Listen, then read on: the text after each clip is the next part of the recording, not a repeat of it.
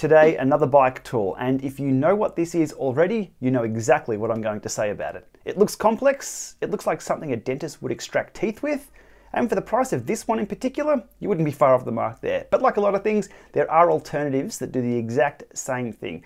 This is the official Park Tool BT2, known as the fourth hand tool. Retails around $50 US. There's also a version of this from Pedro's, Ice Tools and BW at much lower price points, weighing in at around half the price of the Park BT2. I'll put links to those in the video description, but as this is the one that I have in my possession today, it's the one that I'm going to show you. My aha light bulb moment with this tool was when I figured out how it works with this pinch point here, grabbing the cable, pulling it tight, and locking it in place. So I have an example here before we jump over to the bike, and I'll show you how it works on the bike. Here is a brake caliper, cable pull, obviously. And if I wanted to pinch that down, I'd have to use two hands to guess where that is, and hopefully that's pulled tight, but maybe it's not. It gets a bit clumsy, look, to be honest. It can be done, it's how I've done it in the past, but ever since grabbing this tool, I will never do it this way again.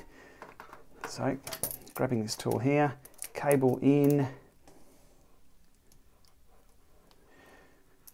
But you can see the cable's gone in there, pinches it tight, pushes it up, locks in place. There we go. We can take our hands off. That's ready to pinch down, like so.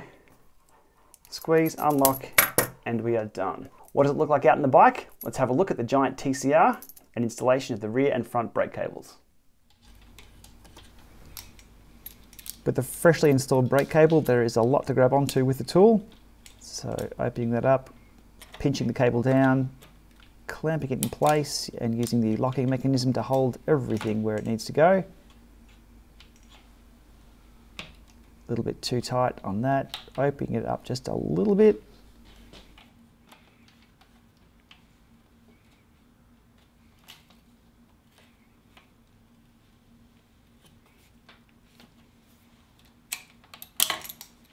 Tool off and double checking the brakes.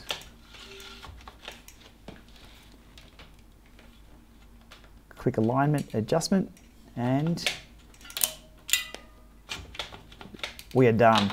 As easy as that. Okay, over to the front. Same deal. Pinching the cable down, locking it in place, and we have all the hands to do the rest of the work.